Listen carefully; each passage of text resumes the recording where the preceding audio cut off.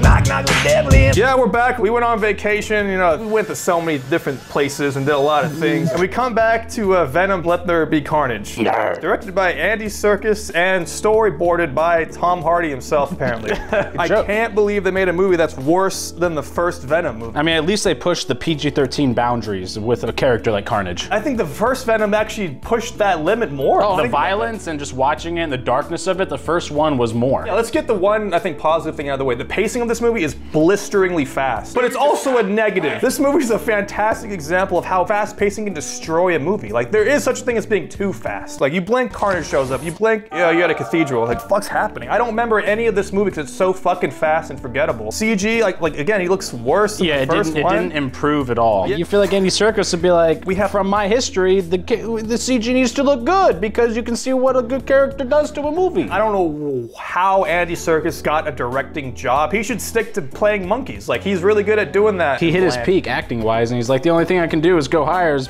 direct Venom 2. I love Woody Harrelson, but he doesn't work in this movie. We all knew that was gonna happen, but like, I don't know, when he's like walking and he's doing his Cletus Cassidy, like, I dug those little moments, but him as like Cletus Cassidy and Carnage, like, They turned like one of the coolest characters in Spider-Man's universe as like a stupid generic monster. Even his voice was generic. Power level is like off the charts. Like, his tendrils are everywhere. They're like covering this whole building. How much symbiote juice you got in you? You can't just do that. He also makes a tornado and hacks the database of the world. And Tom Hardy, like, he's a great actor, and there's parts in here where you're like, wow, good job, Tom, with your thing. Even Tom Hardy's presence couldn't save this fucking movie. I liked him more in the first movie. I thought in this movie he was like annoying, petty. Like, he hasn't learned anything from the first movie. The characters here don't progress at all. Actually, a lot of them went backwards from the first movie, you know? Like, it's so, I was like, what are you?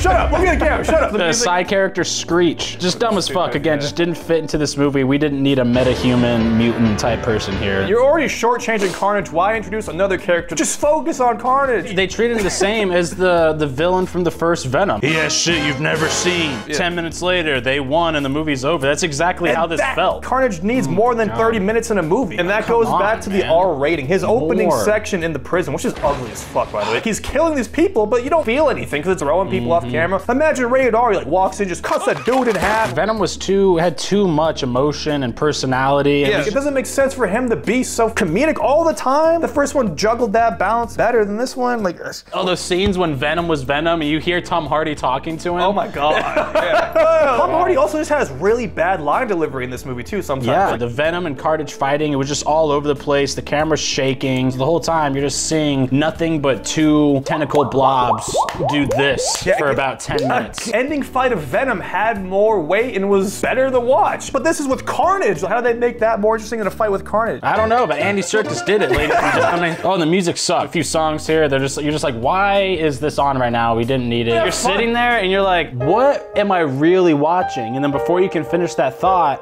you've progressed 25 minutes into the movie, you think that thought again, then you're at the climax, you're like, what the fuck what just happened? At least the first Venom had that shock value. You walked down, man, this is really bad. But there's like some crazy bad moments that are really funny. This movie, it was just like, I was laughing, but like, I was like, oh my god, like, how the fuck did they put this in the movie? I want to see it behind the scenes, man, of Tom Hardy coming up with an idea for this movie. It's like they're just being told what to do as an actor. Like, God, don't want to do this. What are you doing?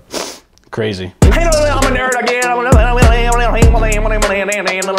Yeah, just a 0.5 out of 10. It's a whole point less than the first Venom. There's no redeemable factors here. Everything's a mess. I really hope the rest of the movies this month is better, or else I will do something bad. There will be carnage. Oh. I'm gonna give this movie a nice 1 out of 10. I would be 100% okay if I had the memory of this movie wiped from my brain. Also, real quick, I just want to throw out there that James Wan's Malignant sucked ass. I don't know why these two movies remind me of each other. Maybe it's because they both just sucked ass. Okay, well, that's our review.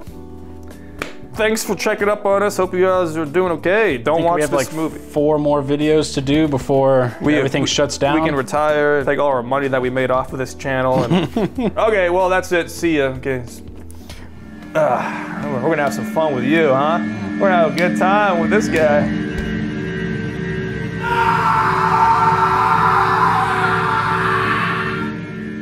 Get back here! Get back here now!